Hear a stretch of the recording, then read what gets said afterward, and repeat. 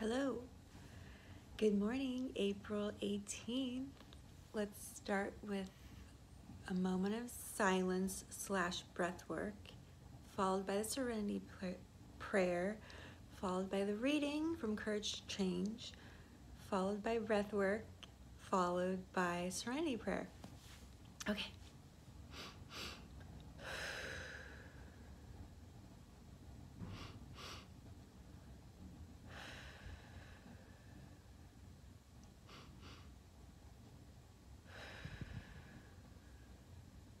God, grant me the serenity to accept the things I cannot change, the courage to change the things I can, and the wisdom to know the difference.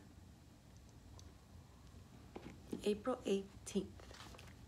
Courage to change. Here we go. I have spent a lot of time yearning for things I wasn't getting from the alcoholic in my life.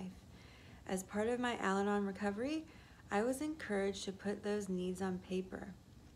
Courtesy, respect, attention, affection, communication, my list of the areas in which I felt my loved one had let me down went on and on. My sponsor applauded my honesty and then suggested that I could bring all those things on my list into my life. The catch? Okay, I'm recording. I had to give what I wanted to receive and become what I wanted to attract. Did I present a shining example of courtesy and all the rest? If not, I had a wonderful list of goals already on paper.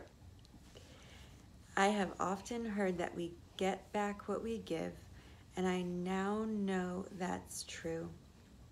As I grew kinder and more loving, other people responded to the change.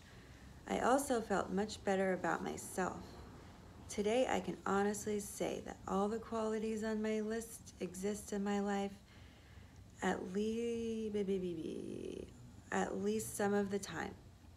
I hadn't expected these results, or any others for that matter. I was too busy focusing on myself. I think that's why it worked. Today's reminder. Today, I can take an active role in fulfilling my needs. I can choose to become someone I would want to have in my life. Quote, in all our affairs. Many of us find that as we practice treating others fairly with love and respect, we ourselves become magnets for love and respect. Okay.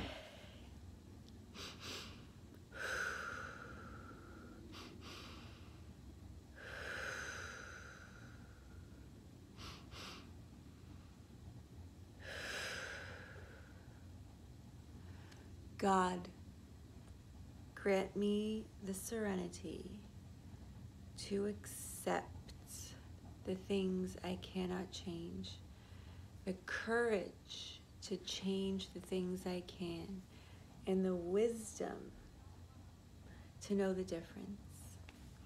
Keep coming back. It works if you work it, and you're worth it. Do.